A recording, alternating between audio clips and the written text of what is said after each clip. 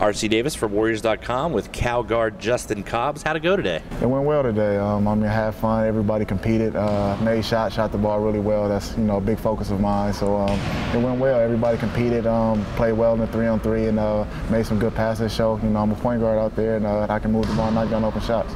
Are you able to show your skills really in a 3-on-3 setting, though? A little bit. Sometimes, the ball gets a little sticky. Guys want to show what they can do, but also you just want to show, you have a good basketball IQ. Show you make the right pass, and show you can knock down the open shots. And at my position, that's pretty much all I have to do, and also defend. You're a natural scorer, but last year at Cal, you kind of went out of your way to get your teammates involved, didn't you? I really did. Always trying to get my teammates involved. I had a lot of good players around me, so we were a better team when we have, multiple people in double figures, and I think I did a good job of getting everybody touches, getting everybody involved, and that's what the point guard's job is to do. You're described as a tough-nosed, good defender. Can you really show that in this kind of setting with just a couple other guys? You can. A lot of times the NBA is, with a lot of spacing. So in a lot of spacing, it's just you and him. So in those situations, you just got to show you can keep a guy in front of you. I'm a guard, so I get little quick guards that's 6 feet. That's a little smaller than I am. But so I can move my feet and stay in front of those guys. So I think you can show your defense in this aspect. Anybody in the NBA you pattern your game after? I wouldn't say pattern, but I look up to like Russell Westbrook. Steph Curry's a great shooter, tremendous shooter, knocked down all shots, and Kyle Lowry just from his toughness. He's not going to back down for anybody, and also a great player. You worked out for the Jazz. Have you worked out for anyone else before today? The Jazz, Sacramento, Milwaukee, Charlotte, Dallas, Houston, here. Just came from Phoenix. So this was my 8th. I might be missing some teams, but this is my 8th workout. Was there any consistency on their feedback? Did they all kind of point to the same thing, whether a strength or a weakness? In the beginning of my workouts, I was shooting the ball really well, and then I had, I think, I went to Houston, and I was kind of, it was a back-to-back, it was 3 back-to-back, so I was a little fatigued, didn't shoot the ball as well as I wanted to, but in all my workouts, I've been shooting the ball really well, showing I can knock down the NBA 3. That was, like I said, a big emphasis of mine, and then also the 3-on-3, showing I can score, showing I can make good passes, and reading the pick and roll was something I did well. Back-to-backs, is that what goes first, your jumper?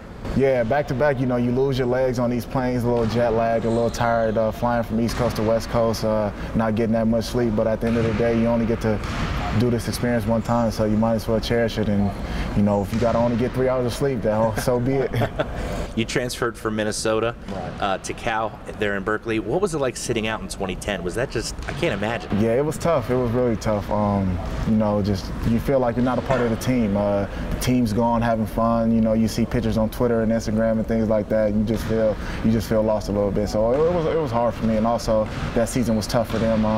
They didn't make the NCAA tournament. It was a little, but I learned a lot also. I learned you have to cherish that moment you're on the court. Sometimes you take it for granted that this basketball stuff is going to be here forever. And I think that next year I really had a fire under me, and that really pushed me to be a better player.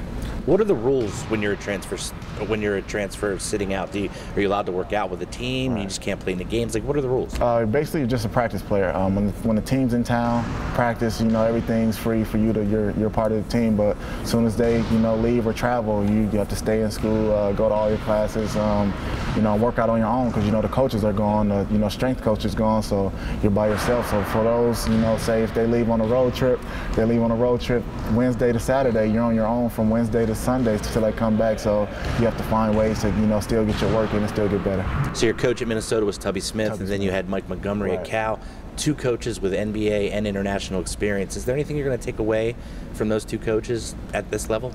From Mike Montgomery, I just took away a lot of just leadership things, and he's taught me a lot about just showing that you can put together a team. Like I might put 5 guys out there. You have to be that coach on the floor and understand, where this guy has to be, or where this guy has to be, or where this guy wants the ball, and just be the leader on the floor and just make everything run. And then from Tubby, I just learned just toughness. Because you might hear some things you might not like with Coach Smith. So just toughness, mental toughness, and understand that whatever he says is for the better. As a senior, do you think you're slept on in this young draft? Yeah, because you always see the 18-year-olds and 19-year-olds. It's a lot of his potential. They say, well, he's 19, he's not quite there. He might not be better than you yet, but he has a chance to be. So that kind of rubs you the wrong way because you're taking another guy higher off of potential. But I mean, that's what it's about. A lot of these young guys are talented and they are big-time players. So it rubs you the wrong way. But that's what this process is about, showing that you can play with these players. So like I said, this process is interesting. You get to go up against a lot of these players, so you have to show you better. A lot of times they say that a senior is what he is, that he has no upside at 21. Right. I would take it you don't agree with that. Of course not. I mean, you see LeBron every year. He's come back better and better. And I mean, I know LeBron is a crazy species, but even Steph Curry, he comes back better every year also. And he's, I'm 22, I'm 23 now, but he's coming back better every year. So as a basketball player, I don't think you really stop getting better until you stop working. So every year, every summer, I'm working, trying to get better, working at different things. So I don't think I've reached my ceiling yet. So you're off to DC next. Work out for the Wizards. Good luck there. Stay healthy, and thanks for coming on Warriors.com. I really appreciate it. Thanks. For Justin Cobbs, I'm RC Davis for Warriors.com.